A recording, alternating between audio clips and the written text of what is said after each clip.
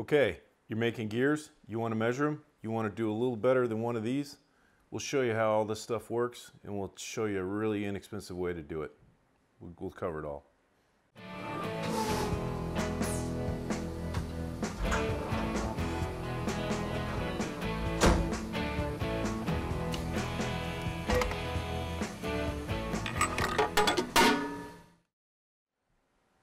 Okay, so these are kind of the standard tools you'll find when you first start assessing gears to make gears. These laser cutout templates. Our friend down under, Mr. Bruce, makes these. The new ones have 14.5 inch pressure angle and 20. The old ones will only have 14.5. And you may run into the Van Kuren pins. They're a great way to measure gears. You need the book too. Starts getting a little expensive to do this. These are actually require a lot of dexterity from the operator to use properly. Measurement over pins is, the Van Kuren method is great, but it requires a special set.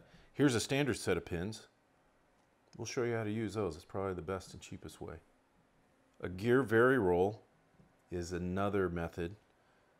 And then there's even more expensive methods. So we go from relatively inexpensive, but the quality of your answer is a little low, to a much better quality of answer, but you're going to spend $500 to back down to a pin box you may have in your shop if you just had the calculator. So these happen to be Van Kuren pins, but they are just standard sized pins. They're not sized for a certain pitch necessarily. So we'll use this as the equivalent of what you probably have in your shop. And then we'll look at our calculator, but let's talk about this piece right here. This is called a vary roll, and right now there's nothing in it, but there's a really nice tenths gauge here. And the way this works is a post goes here that's the same size as the idea of your gear. There's a little shaft goes here, so your gear will roll right here. And then you put a master gear on the other side, and then you bring the two together and you roll them and you see what kind of run out you have in this gauge. It's actually what it looks like. It's a lot more sophisticated than you might think, but even in this form, in the used format, you're going to be up in the $2,000–3,000 range for one of these. And then a couple of $100 per master gear that you use to check your gear. So really when you start manufacturing gears is when you need one of these many quantities so you can afford to have all these master gears. So this is a fairly common one, the vary roll. And what I don't have here is what I can't afford. On the next one over, you know, the next highest up cost-wise would be a CMM that has gear software in it. I don't have one, but you're going to spend $250,000 plus for one of those, plus the software.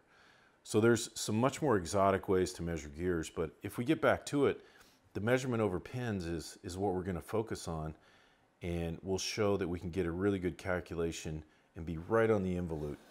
These gears here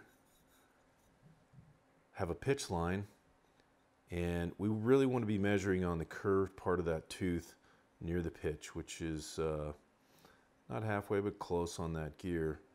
And to be able to do that, there's a range there that's acceptable.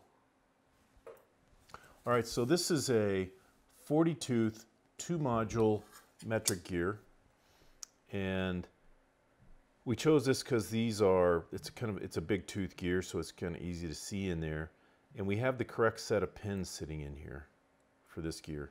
So let's just show you the method of measurement over pins. This is an even tooth gear. We chose an easy one, and I don't have a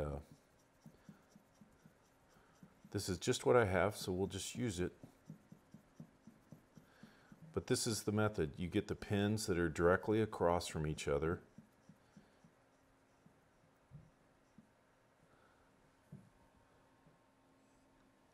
And you make sure that everything's all at right angles in there. And you make your measurement. All right. Now, this is a 6-inch caliper. Looks like we got a 2-inch anvil in it, and so on. So this is roughly a couple inches, but I'll measure this. Let's check it. So that's probably 1075. Let me write that number down real quick. So I've moved this around a little bit so I can see it and you can see it at the same time. We'll show this in a screencast, but this is measuring just under 3.4, 3.385 is what it looks like on the dial here. So most of these gears are cut not exactly at a standard gear size. They're a little less. So it's either worn a little bit or they put a little backlash in it. Okay, so it's a little smaller than the ideal calculation here of gears.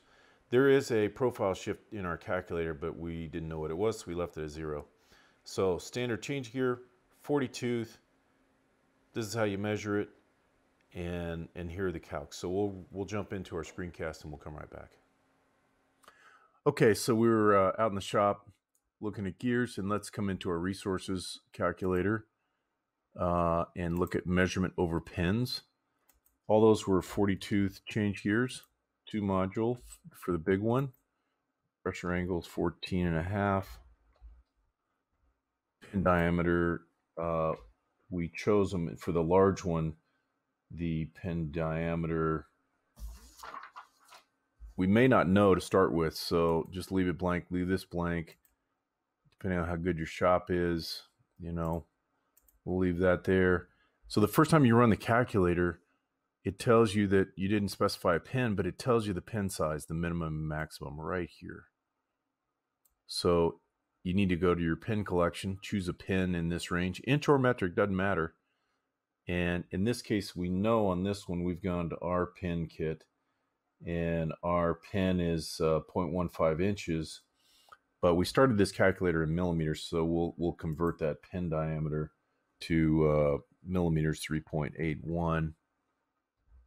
Oh, and we'll recalculate. Now it tells us that our measurement over pins ought to be 3.4 inches, which is within our pin range, and it gives us all of our key information, so when we go measure it on the desk, we'll get it.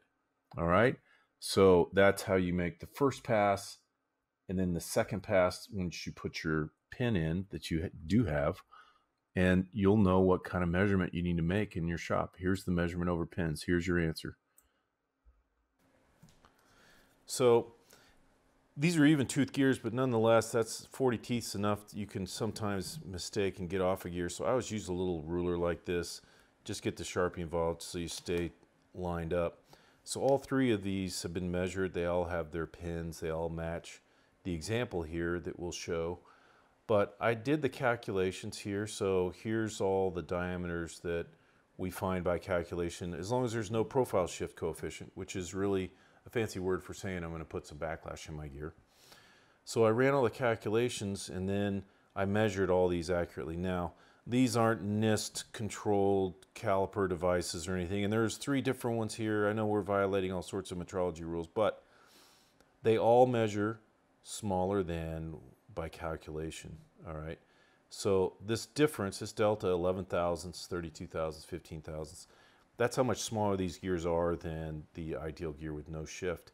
So it's either a combination of wear or they built them with backlash in them, more likely.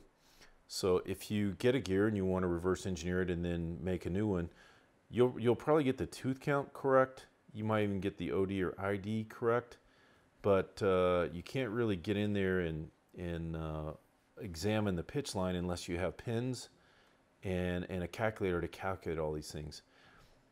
As one may expect, you could use another size pin. The pin range is a little bit narrow here, but a smaller pin would go further down in the root, down here, and a larger pin is going to be used to measure on the involute further out here. But regardless, the answer you'll get can still be compared to what you input up top. So if you have the input from your shop and some pins, you can use our calculator online and you can hone in a gear and make it even better than you might have otherwise.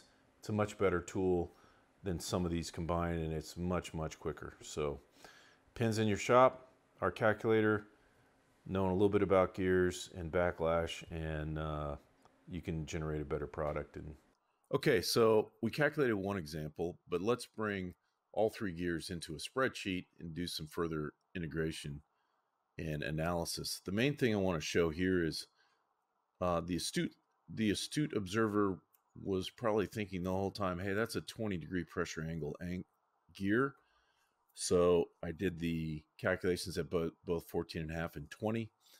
And sure enough, the 20-degree pressure angle, the difference between what we calculated here and what the actual measurement are, is only 4 thousandths. So these two gears turned out to be very close to the standard gear with no profile shift, maybe a tiny bit.